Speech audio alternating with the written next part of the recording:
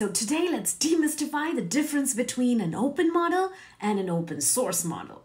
Now, open model, it generally refers to a model that is accessible to public for use. You can download this model, use it for inference, make predictions with it, or even in some cases do fine-tuning for a specific task. However, there might be restrictions on how you can use it.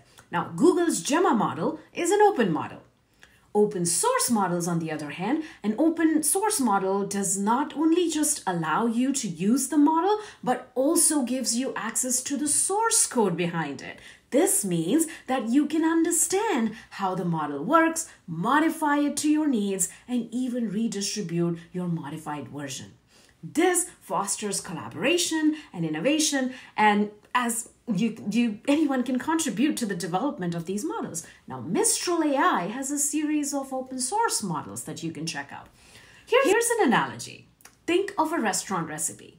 An open recipe might just list the ingredients, while an open source recipe might provide you full access to the instructions, allowing you to experiment and create your own variations.